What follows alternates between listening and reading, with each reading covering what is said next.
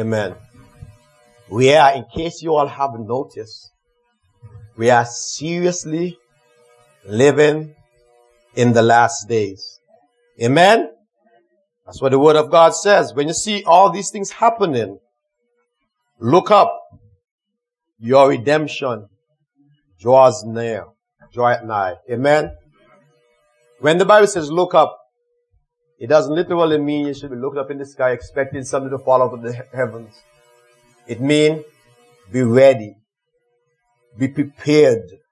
Amen? For the thief in the night is about to make his appearance. And the fact that he's coming like a thief in the night, meaning that if you're not ready, you will be caught surprised. Amen? And we don't want the trumpet to sound and the dead in Christ to rise up first, and those that who are alive and remain are not ready. So there's no transformation. And there's just a great disappearance and then of many thousands and millions of people. And you show up to church on Sunday and realize that a few people are missing. For some churches, it'll be almost church as usual. Because a lot of churches are doing their own thing and not God's thing. And as I share over and over again, our God is very, very, very rigid. He does not compromise. He doesn't lower his standards, but he makes a way that we can come up to his standard. Amen? And we must take the necessary steps to come up to his standard. Amen? Amen. As Brother Delroy shared, last week, it was a few weeks ago, was the Easter weekend when everybody thought about the death, the burial, and the resurrection of Jesus Christ. But Jesus said, we ought to live a life of perpetual resurrection. Amen? Jesus Christ said unto Martha, I am the resurrection and the life. He who believes in me, though he dies, yet he shall live. Amen? We all have to die to the Lord, to ourselves, that we may live to the Lord. Amen? And it's kind of sad today that the Christian church have lost its effectiveness. When I look back at the early church, amen, what happened? When I look at Peter, James, John, all these disciples, simple men, and see what they did. You see, first it started with 12, then it went down to 11, then it went up to 120, and they turned the world upside down. One reason they were able to do this, because they waited for the promise, and when they received the promise, they went forward in sincerity. Amen? And we today have to be like-minded. When I look at the Christian church today, if I was to put a group of Christians and a group of unbelievers in a lineup, I know this may seem to be ritualistic, like do's and don'ts, but I will not be able to tell the difference, who is who. Not looking at their attire, but just looking at their faces. When I look at Christians today, I don't see no glow. I don't see no joy. I don't see no evidence of peace. I see the same things I see when I look at people who are not saved. We should stand out, amen, as Christians. The Bible says, let your light shine before men. There should be a glow about us. Amen? If you have something good, I could guarantee you, if somebody just won $50 million and you put them in a lineup, I could guarantee you there will be a glow on their face. There will be a smile that you can't wipe off. Amen? And you may not see the reality of this, but that is dung compared to what we have. The thing is, do we believe it? If God gives you the choice of living a life for Him with trials and tribulation and persecution, ought to give you a life outside of him with all the riches of the world, never having to worry about anything. Which one do you think will be the better life? On the surface, to be prosperous in the natural would want to take our attention. We say, this would be probably the best. But in actuality, the Bible says, what will it profit a man if he gains the whole world and loses his soul? And I'm seeing the church is heading. I'm getting some feedback here, Brother Duncan. I'm getting some feedback. You could take the monitors down a little bit. I'm seeing the church today conforming to the world. Everything that the world is doing, we are follow suit in. We're doing the same thing. Amen? Is it not so? We are following the trends that are made by man instead of following God. And it's kind of strange because this is not new. The wise man Solomon said that nothing is new under the sun. What was will be. It will repeat itself over and over and over again. And there was a bunch of people who were God's children. The seed of Abraham, Israel, Jacob, the supplant who became Israel, prince. And God made of them a mighty nation. And he took them out of bondage. Egypt, amen? You remember that? He supernaturally took them out of Egypt. And he led them through the wilderness to the promised land. And he had to do a little 40 years extension of the journey because of unbelief. He had to get rid of the doubters. But eventually they got into the promised land. But just before they got into the promised land, God warned them that they're going to see different styles of worship. These worship are the reason why they were inheriting the land. Because remember, when Abraham first came out of Ur of the Chaldees and when he was going through the land that God promised him, he said the sins of the Hittites and the Amalekites and the people in that area were not yet to its maximum. They still had a little chance for grace. But at this time, when they came out, after 400 plus years being in Egypt, and they came out and they came back to Canaan land, God had said enough was enough. I've given all the opportunity for repentance, and these nations have not heeded my warning. So therefore, I am going to eliminate them. I am going to get rid of them. I'm going to take what they have, and I'm going to give it to you, my children. But he said, I will not do it all in one sweep. Because if the land is barren, then the wild beasts will come in and occupy, and then it will be difficult. Amen? So he will do it gradually. Town by town, nation by nation, city by city and so forth. He will wipe them out. And we see when they cross over Jordan, we see the start right away. You see they went round the walls of Jericho. You know, Jericho was a mighty nation, fortified, almost impenetrable. Nobody could get to that place. And what did God do? God told him to march around that place. And they marched around that place 13 times. And when they made a shout in obedience to God, the walls came down. Amen? Remember that? God has started to fulfill his promises and his prophecy to them. That I'm going to give you this land and nobody will be able to resist you. Amen? You remember that? So that's nation number one. Nation number two. A small civilization called AI. So, the Bible says, when one is going to build a house or going to war against an enemy, he must first count the cost. Amen? He must first study to see whether he have enough to build his house. Or if he's going to go into war, to see whether he have the force to fight against his enemy, or if he should make a condition of peace. Right? So in line with the wisdom of God, Joshua sent out a few spies to spy out AI. You remember the first story about the first set of spies that caused him to go on 40 years? They kind of blew it, right? So they sent out some more spies again. And when they went to AI, they said, they are a comfortable people.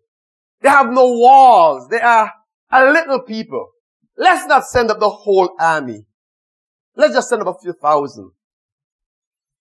And we can take them out easily. Amen? And they went, and the Bible says, they started to, they was chased, they fell at Ai. They were slaughtered. A few of them were slaughtered. And Joshua started to weep and said to God, what is going on here? Didn't you promise us that you will defeat all these the armies of these nations? And what did God say to Joshua? Get up. If you had did right, wouldn't you prosper? Is there not sin in the camp? And he said, somebody have disobeyed me and have stolen an abominable piece of article that I have commanded not to partake of. You see, we got to be very careful with the instructions from God. Amen? When God sent him to Jericho, he said to destroy everything. Don't take no bounty. Destroy everything. Everything in that place is a curse. I don't want you to touch anything. Right? And there was a guy called Achan. He saw a nice piece of gold. And he said in himself, this is good. Why should I burn up this? I could get some personal wealth from it. So secretly, he stole the gold and went under his tent and dug a hole in the floor of his tent and covered it over and hid the gold. And he had a smile on his face as if he just won the $50 million. And then when God started to pour his judgment upon Israel because of disobedience of one individual, and God started to cast the lots, and it came down to him. And they said to him, give God the glory, tell the truth. And he confessed. And they stoned him to death. And they piled a heap of stone over his body as a memorial, as a message for those who would in the future think about breaking the rules of God, the consequences. And then they went and they defeated Ai. But this time they went with the full army. And then, if you go down through the years, Israel, the people of God, you think they would learn from the mistakes? And they start to emulate or to copy the ways that these nations worship their gods. And God would warn them over and over and over and over again. And they would conform to the world instead of heeding what God had said. And it went on for years and years and years, and eventually the Lord said once again, it was enough. And they went into captivity into Babylon. Now, I'm saying all that to say this. The Bible said in, I think it's 1 Corinthians chapter 10, that all these things that happened to Israel happened so that we will not follow or fall in the same traps that they did. That we will learn from their mistakes. You know, a wise man will learn from his mistakes. Amen, that is true. But a wiser man will learn from other people's mistakes. Amen? If you see somebody walking on the street and they fall into a pothole, why would you not go and avoid that pothole but do the same thing? That is not wise. So, well, I got to learn for myself. No, you don't have to. You have seen from somebody else. So all these things happen.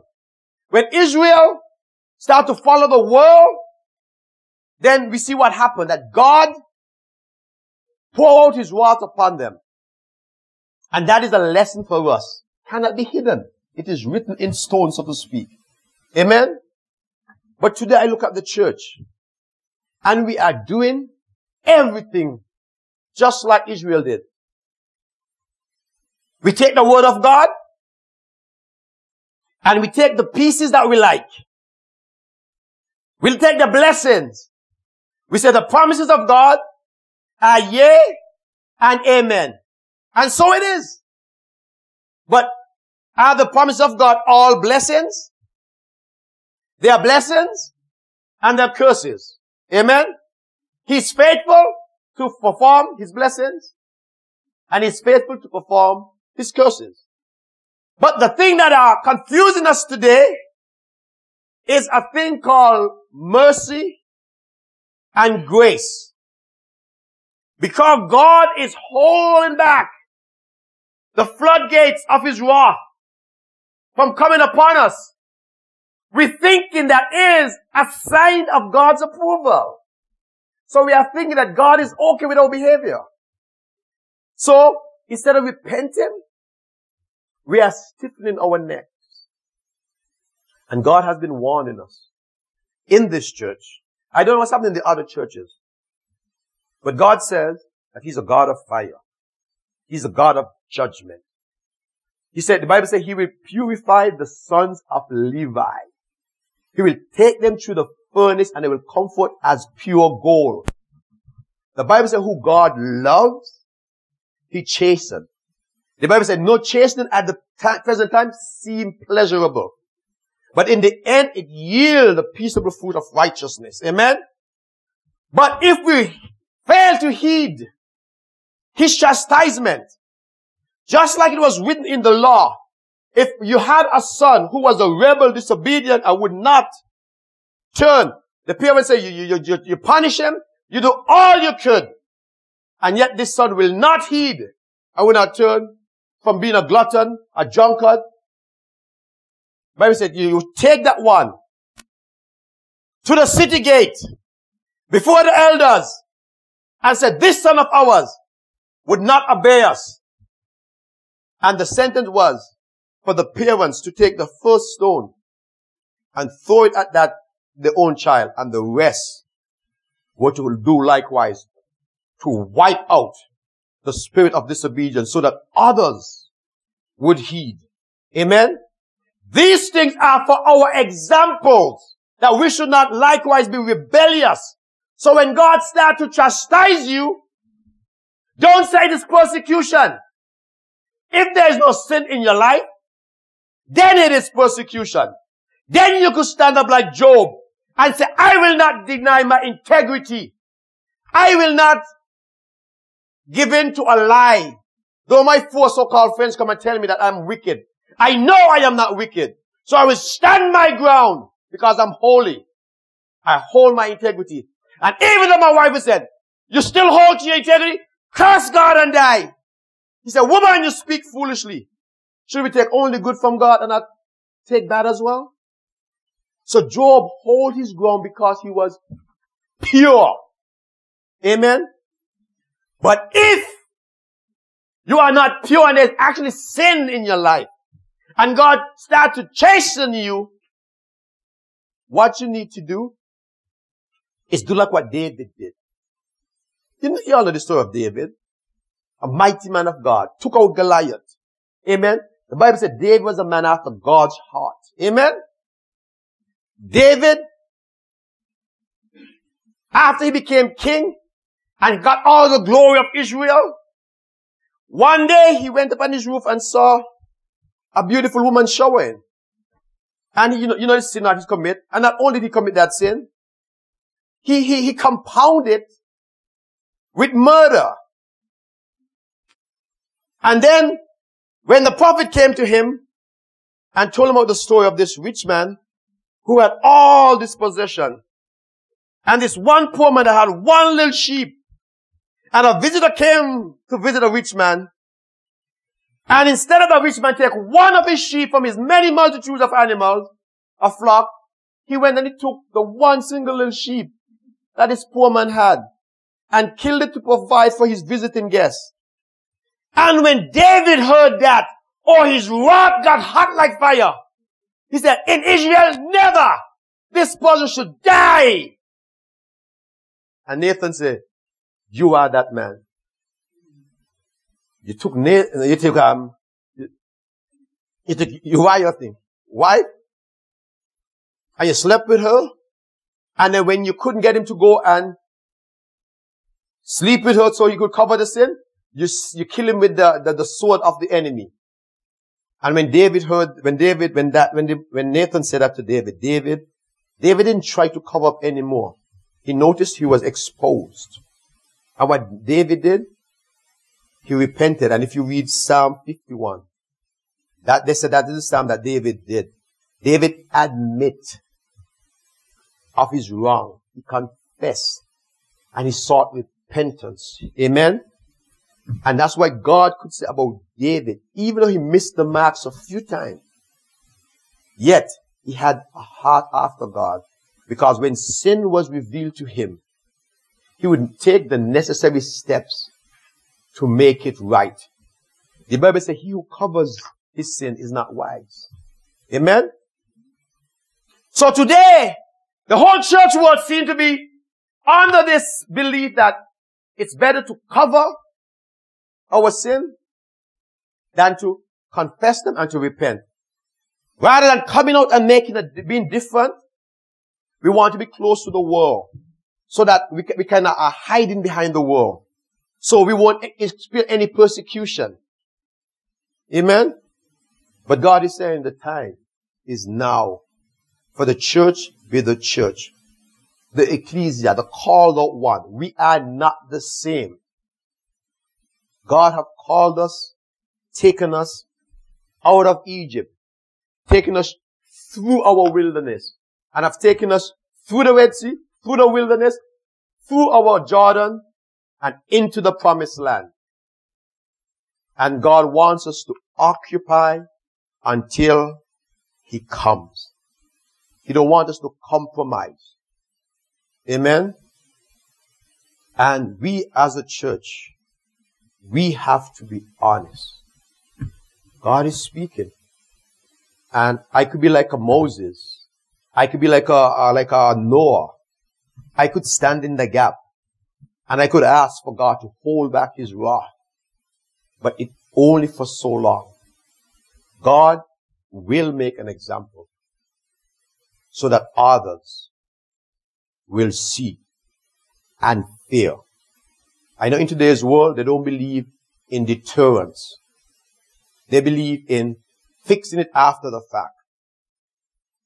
You see, in the old days when you commit a crime, your death was gruesome.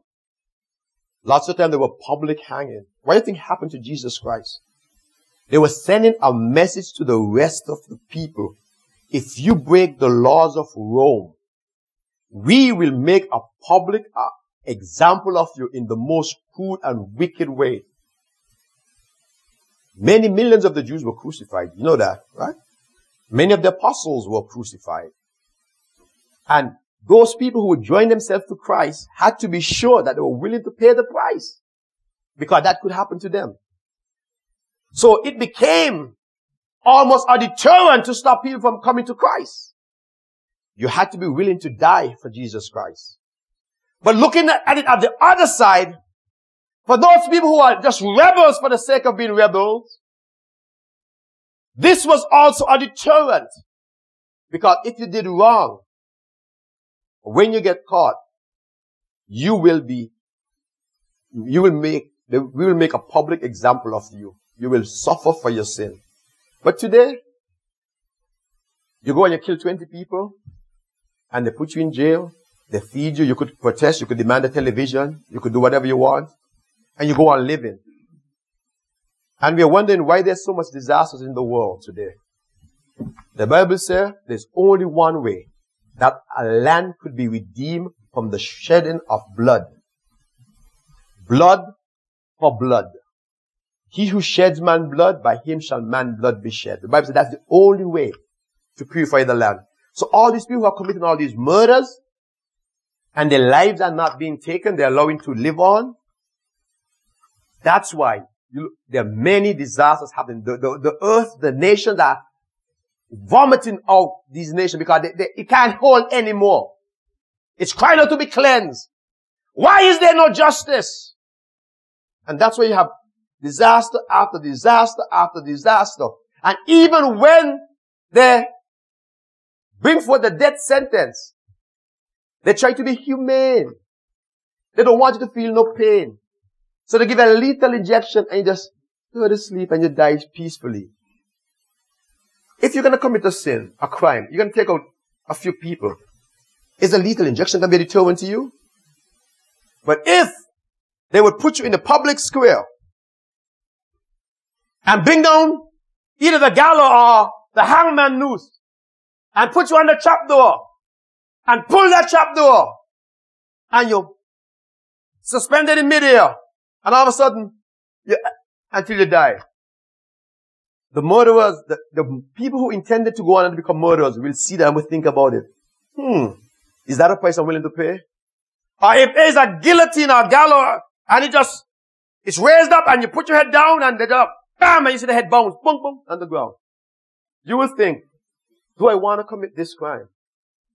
But because we are so compassionate to the perpetrators, that even though they showed no mercy to their victims, we gotta be merciful to them. We're not heeding what the world is saying. I don't know, there are many Christians who don't believe in capital punishment. Many Christians don't believe in it because they think it is not humane.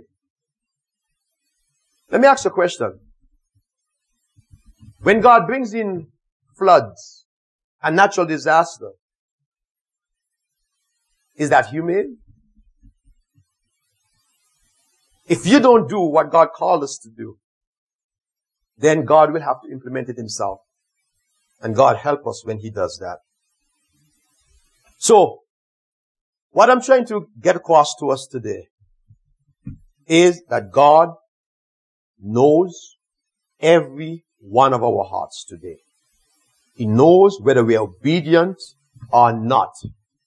And he is warning. He is warning. He's about to make some of us public. Not secret examples. Public examples. You see what Paul wrote to Timothy? He said, those who sin, go in a corner and tell them, brother, sister, don't do that. No, what did he say? I read it this morning in 1 Timothy 5. He said, rebuke openly, publicly, that others would see and fear. In today's church, we don't do that. As they say, we don't hang out people dirty laundry. Amen. We hide. We hide this sin so that we will not embarrass them. But you know what? The church internally, the church may be trying to hide these things. But I'm going to tell you something. The world is seeing these sins. You go and witness to a sinner man, and he could tell you, people in the church, what they're doing. And the people of authority who should be determining these behaviors, they are just letting them slip by. There was a man in the Old Testament, a priest, his name was Eli. This man had some sons. And the sons were very evil, but because they was of the lineage of Aaron, they were priests. Amen? So, what they would do, they would, when people bring the offering, the sacrifice, they would put the hook into it and take whatever come and say is theirs, whatever left, that's for God's sacrifice. They would also sleep with the ladies who come to the offering, at the sacrifices. And Eli saw this and did nothing. And God warned him. And Eli still didn't know. He just said, sons, what you're doing is not good. And he took no further steps. And God judged Eli and removed him. That have not changed. In Revelation, we see the church, God said, if you do not repent, I will remove your candlestick. I'll remove you. Amen? So God is telling us, forget about the shame. Do the right thing. Put your house in order. These are the last warnings. Husband, honor your wives. If your home is in a mess, give God glory. If you can't fix your home, stay out. Don't come and try to fix the church of God. Amen? You gotta be first before faithful at home. Now, if you're doing everything that you want to do, and it's not happening, then place them in the hand of God. But make sure that you are doing the will of God. Amen?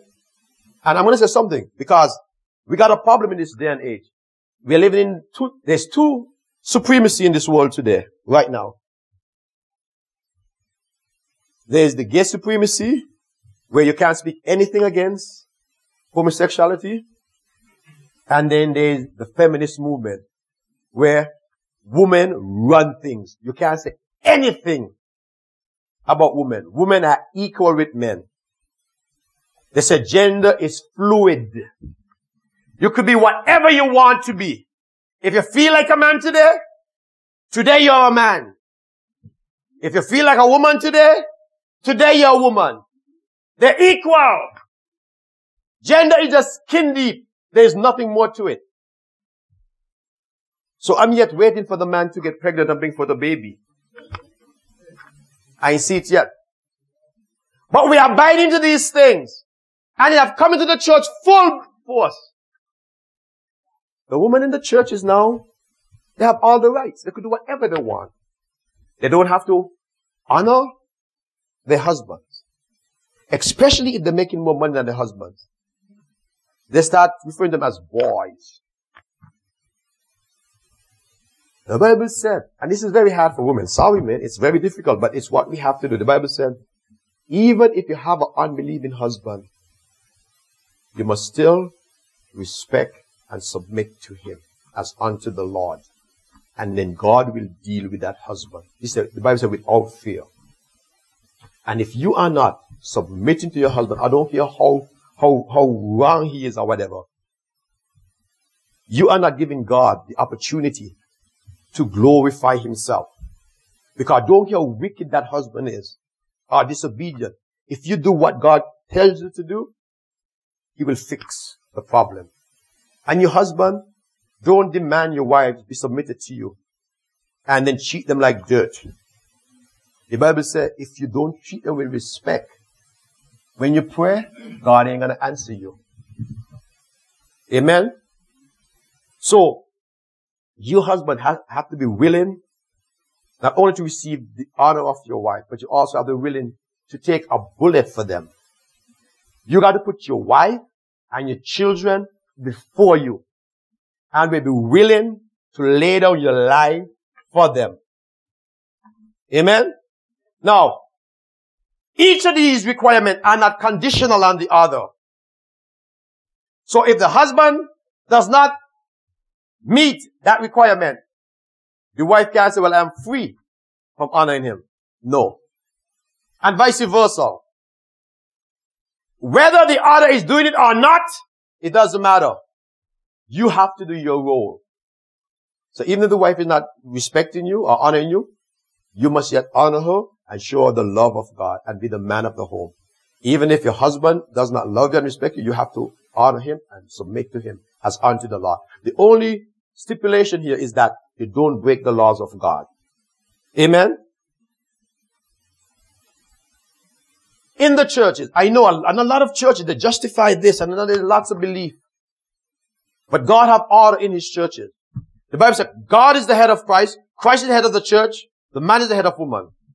And in his church, there are rules and regulations that has to be followed. Amen? Whether we like them or not. We can say there were first century rules. They're not applicable to the 21st century. But everything that is written in here, unless it has an expiry date on it, it is relevant to us today. Amen? So we can't pick and choose what we like. When God says one thing, he doesn't mean another thing.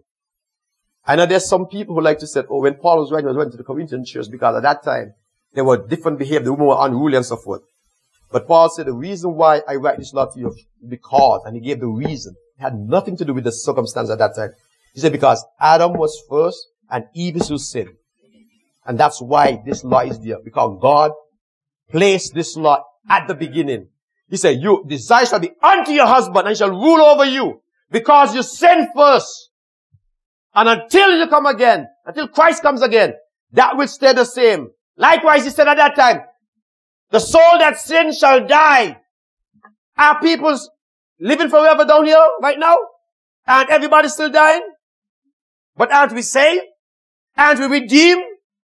You see, because that promise is not, doesn't have an expiry time in it. It will only come to an end when Jesus said the last enemy that's going to be defeated is death. There's certain laws that were before the Levitical laws.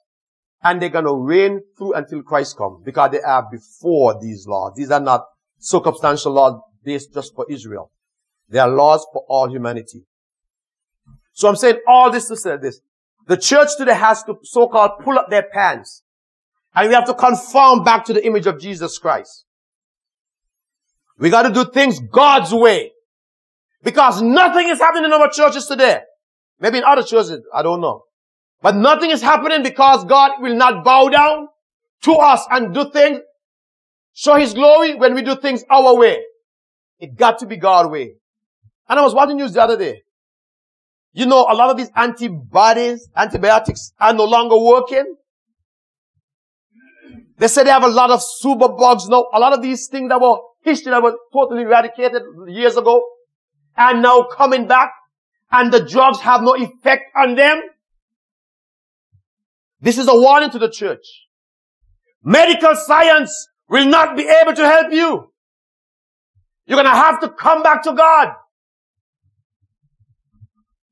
There is coming many plagues upon this world. The Bible says in the last days, perilous times going to come. There are going to be plagues and all kinds of things. They say when you see these things start to happen, look up. Listen to the news. There are super bugs now out there that the antibiotics do nothing to them. They laugh at them. So where your hope is going to be? Isn't it better to be under the umbrella and the protection of God? We need to get back to the place where the power of God is alive again. So when people get sick, they no longer went to the hospital because they waste of time. They come to the churches. They seek out the saints. So we as a church got to make sure we remove everything that is hindering the glory of God from coming upon our lives. So that we can be in that position. So that when these things start to take place, we are the light of the world. We are the source of health as God intended it to be. And we're not the laughing stock of the night shows. But we got to deal with the sin in the camp. We got to deal with the traditions in the camp. We got to put aside the things that are fleshly. And we must conform back to His image and to His likeness. Otherwise, nothing is going to happen. God is going to sweep everybody, the so-called good with the evil. Because those who call themselves righteous are as dark as those who are walking in darkness. So, my plea with you today, I know today was Testimony Sunday, but I'm not in control. But God is speaking to us. God is warning us. And it's not on my request. My request was, Lord, be forever patient and do nothing. But God will have a holy seed. He will have a holy people. He will have a people who tremble at Him. And when I say tremble, I mean literally tremble. We should not fear nothing or no man on this earth like we fear God. Don't just look at God as a body. When you're in obedience to God, it is beautiful. He's a Father, a loving Father, who will take care of all you need, who will protect you, and no weapon formed against you will prosper. But if you come against God by disobeying His rules, you better be very, very, very afraid. Because God is able to snuff you out just like that. We need to realize that God said, I am that I am. I will have mercy on who I will have mercy. A lot of us think that God has to have mercy upon us. He has no choice. Because He loves us all. And we could do whatever we want to. And He has to have mercy on us. But God said, I raised up Pharaoh for this very reason. Harden his heart. And if you continue to stiffen your neck, God said He will give you over to a reprobate mind. You want to know why the church is full of so much homosexual and lesbian? Because they continue in the sin over and over and over, and God gave them up to reprobate minds. Because they knew the truth and suppressed it in unrighteousness. And if you don't want to be given over, you should better fear and do the right thing. That's for all of us, including myself. None of us is exempted. We all must live the life to the end. Amen. Heavenly Father, I know service didn't go our planned way, Lord, but Lord, you know what you're doing, Lord. I feel your feeling. I feel your sadness. Lord, this has been my experience in my Christian walk. When you are happy, you transfer your joy to me. When I'm in an environment where you're pleased with it, I can feel your presence and your glory. And I know that you're happy because I feel the feeling that you feel. Likewise, God, when you're not pleased with the people and I'm in their presence, I feel your sadness. I feel your weeping, your crying, your urging, your admonition to them to make it right. I am not mocked. Whatever one sows, he will reap the fruits thereof. You call us out to be holy, sanctified, set apart, a light to show forth your glory, your praise. The world should see a difference in us. We should be a different set of people from the world.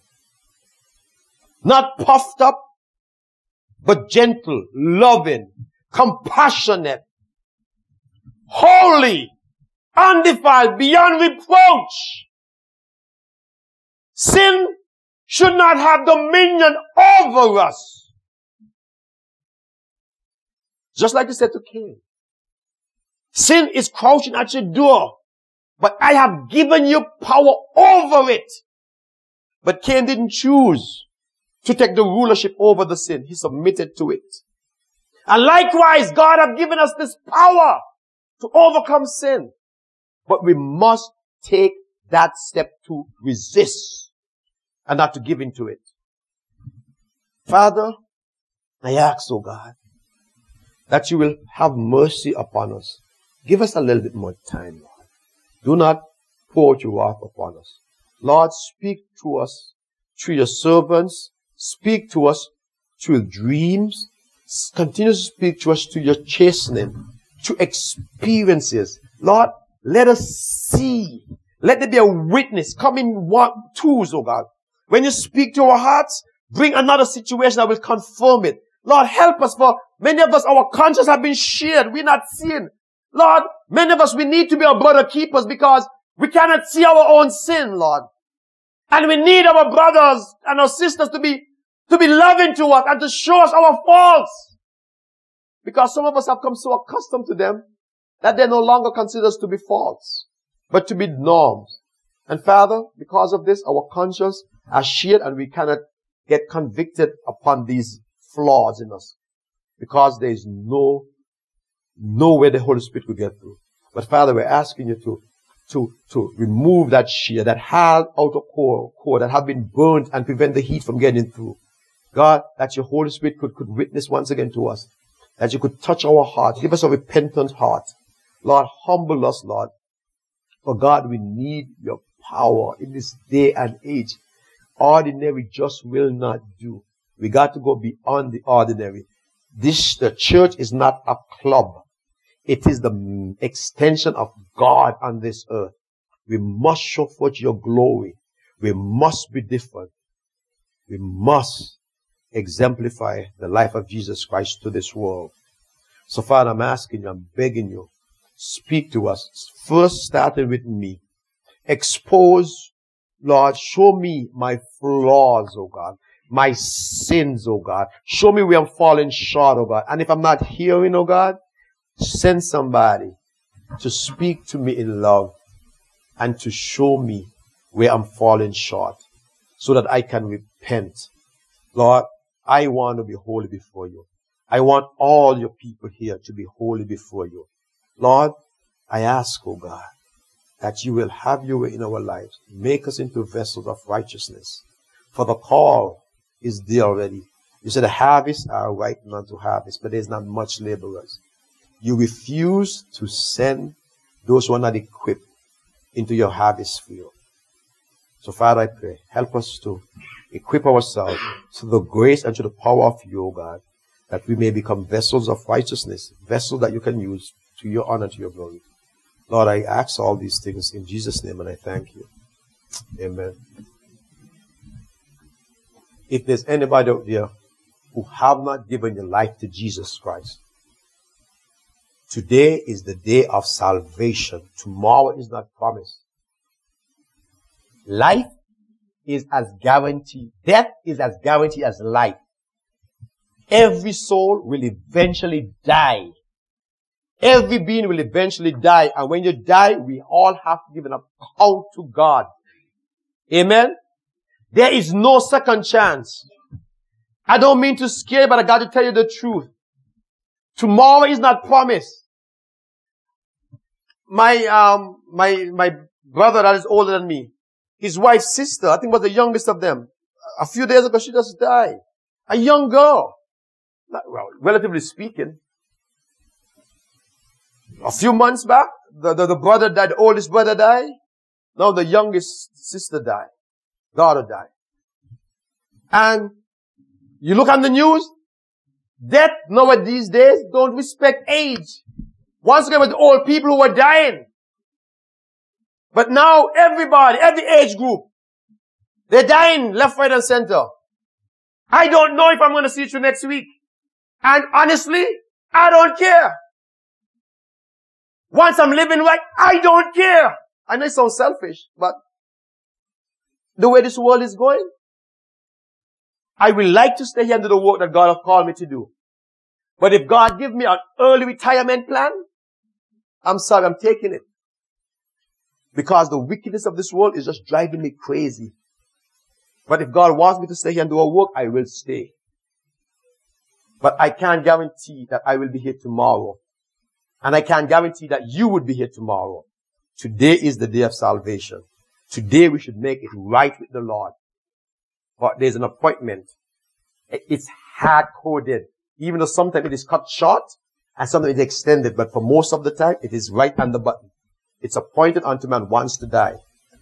And after death comes the judgment. No second chance. There's no chance after death. So I'm pleading with you. If you're not serving Jesus Christ, give your life to Him today. He will take you as you are, and by His power, He will transform you. He will make you into a vessel of righteousness, supernaturally. He will change your desires. You won't have to say, I will have to try not to do the sin and try to do the good. No! You just have to yield to Him, and His Holy Ghost will change you from the inside out. He will make you into a new creature. You won't have to depend upon your own strength anymore. You just trust in the Lord by faith. And He, as you lay it before Him, He will change you. So don't look at Christianity as being a difficult thing. We have made it difficult because we are trying to do it in ourselves. But God is the one who will and to do His good pleasure in all of us. So today is a good day to give your life to Jesus Christ. Escape the wrath of God that is coming. Amen. So is anyone would like to give their life to Jesus Christ? Today is the day of salvation. Okay. For the saints. For the saints. Those who call or those who name the name of Jesus Christ. I'm pleading with you. Let us become our brothers' keepers. Let us look out for each other. We need each other. Okay? If we see sin in each other, do not gossip, but go and approach each other in love and encourage them to turn away. Pray for their repentance. Do not judge nobody. Nobody in this church should be putting down another person who have fallen short. Amen? We need to be restoring one another in the spirit of meekness. We need to be lovingly pursuing the restoration. There is no glory in a brother or sister dying and losing their soul. It's a loss to the kingdom of God. There is no joy in that. The Lord takes no pleasure in the death of the unrighteous. We likewise cannot take any pleasure in the death of the unrighteous. So we got to pray for our loved ones. We got to pray for those of the household of faith and be there for them.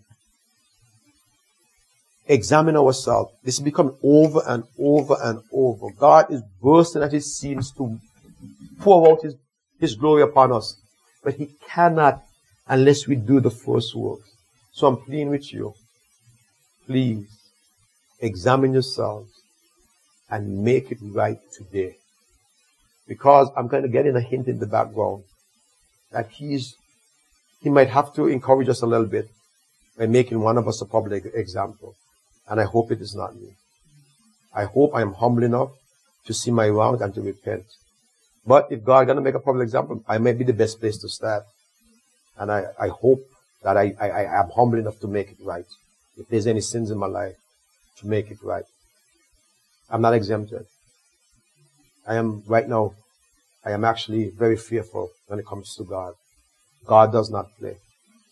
I don't want to miss the mark. I don't want none of you to miss the mark. I'm not going to ask anybody to stand.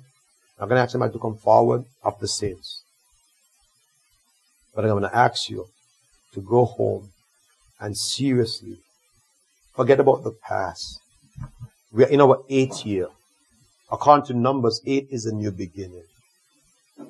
Amen. God wants to do a new thing in your life. He wants us to become a church that is governed and empowered by Him. I'm pleading with all the saints who fellowship here. Go home, seek the Lord, ask Him to show you your faults, and then ask Him to give you the grace. Repent and ask Him to give you the grace to overcome them. Stop trying to be a good person in yourself. You're going to fail. You don't have it within you, in your own self. It's only by the grace of God. God will give you the power to overcome. But we must confess. Amen? Please, I love you all. I'm not trying to put nobody down. I'm not trying to make anybody feel bad. I want us all to make it in. I want to see all of your faces in glory. Because the other option is not nice. The rich man was so tormented. He said, I don't even want a glass of water. Not even a glass of water. Just a drop. Could you imagine you could be so hungry that you say, if you could just give me a crumb, a bread crumb, I will be happy? You know how desperate that is? Please, I'm pleading with us, please. Make it right, all of us. Families, I'm going to say, honestly, I'm going to come on. A lot of our homes are not in order. A lot of the wives are not submitting to their husband, and the husband are not honoring their wives. We got to make it right. Because it starts at home. If we can't make the home right, this church will never move on. God will replace us. So we got to start at home. A strong homes make strong churches. Weak homes make weak churches. The scripture I just read to you, the Bible says if one does not take care of his family, he is worse than an unbeliever and have denied the faith. The Bible said any want to be a leader in the church, he must first have his home in order. But how could he put the church, rule the church if he can't rule his own home? So let all of us, as much as it depends upon us, because it's not always possible, but as much as it depends upon us, let us have a home that is in order. But if the other half don't want to submit, then you submit to God and God will do the rest. Guarantee. Amen? Are we going to go forward for the Lord? Are we going to forget about the personal shame? And are we going to make it right? Whatever it takes, we're going to make it right for the Lord because we don't have a choice. It's do or die. There's no neutral ground. Amen? Stand with me, please. I know there's a few of us here who are not feeling well. I know Nathaniel not feeling well. And I would like to take this chance to pray and ask God to overlook our shortcomings and touch our bodies. Is there anyone else in here who are not feeling well and need the touch of God? God is able. God can do above and beyond what we could imagine. Anybody who needs a touch from the Lord, God is here not only to correct us, but He's also here to bless us and to heal us. By His stripe, we were healed. We are healed. It is a gift. It is given already. We have to lay hold of it. The promises of God are yea and amen. And it's not works of righteousness that we have done, but because of his finished work. This oil has no magical power. But we anoint, the Bible said, those who are sick, call on the elders and let them anoint them with oil and pray the prayer of faith over them, and they will be healed and their sin will be forgiven. Father, to these three who are standing before you, God, Father, you know what the situation is, oh God. Father, I know you can do abundantly above all we could think or ask, Lord. Jesus Christ went to the cross and he bare the stripes upon his back for our healing, Lord. And right now we are crying out unto you. We're asking for your mercy. We pray that you will reach down right now and touch all of these bodies, oh God. And those who are represented here who are sick likewise, but not here, not able to come to the church, oh God. Father, I pray that you will send your word even right now. And you will heal, oh God, by your power, oh God. Not by my touch, but by your touch, Lord. Rise them up right now by your power and restore their health. We curse all manner of sickness. We replace weakness with strength in the name of Jesus Christ. We replace worrying with peace. Father, I thank you that you are the omnipotent God, the all-powerful God. All things are possible with you. And we thank you for your healing touch this day. Lord, I'm not asking, I'm going to step further. I'm not asking just for healing, but I'm asking for a miracle, a miraculous manifestation of the healing right now. Lord, I ask this, but not my will, but thy will be done. And Lord, I give you thanks. Right now, I thank you for your grace and for your power being upon these three. In Jesus' name we pray. Amen.